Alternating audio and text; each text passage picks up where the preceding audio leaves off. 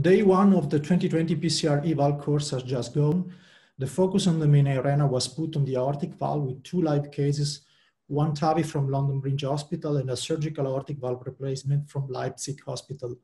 On the other side, simulation-based learning was focused on the mitral valve with its anatomy, pathology, and imaging. Besides that, we had multiple case-based sessions.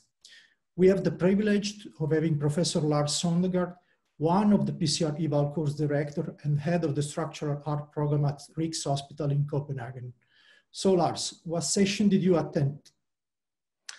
Yeah, I actually started up early this morning because there's also, how should I say, a breakout session in Chengdu, China, which was starting here. So it's not only in London it's going on, it's also in China. And then for the course around London, I was at the main station, main arena here for the live case, a very nice executed live case on a bicuspid valve. Perfect outcome, and there was a great discussion around that, how to handle these patients to get good outcomes. Next, I went to the channel 3, the fundamental learning.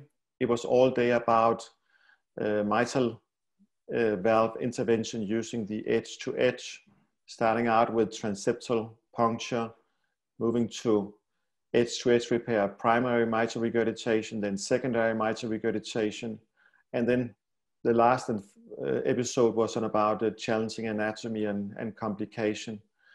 It was somewhere between 120, 125 participants all the time at that meeting, and there was a lot of interaction on the chat. So I think that was really impressive to see the interest from people who want to learn this technology. So that, I think it's been a great day to see that so many people have attended the sessions.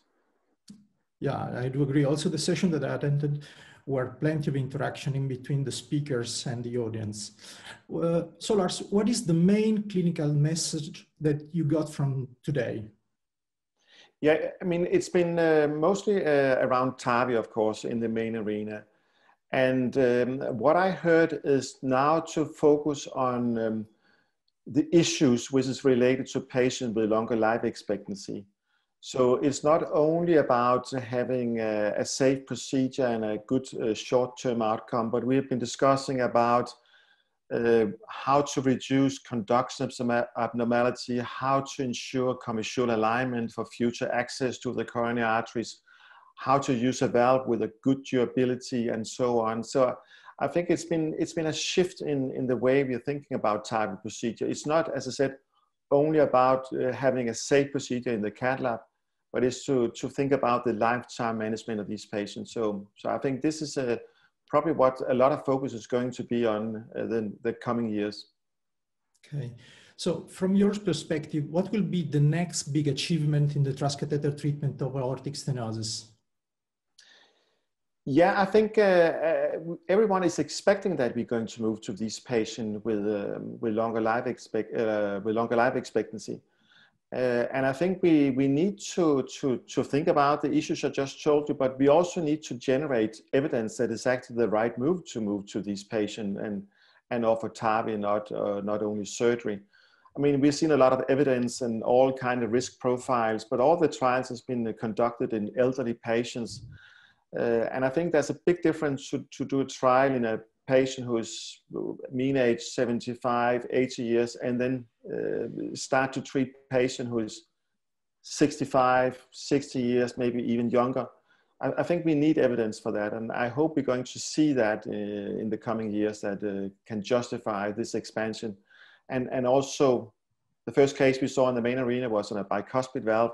It was a perfect outcome, but again, we need some solid evidence that we should treat younger patients who could go for surgery at a very low risk with transcatheter aortic valve replacement.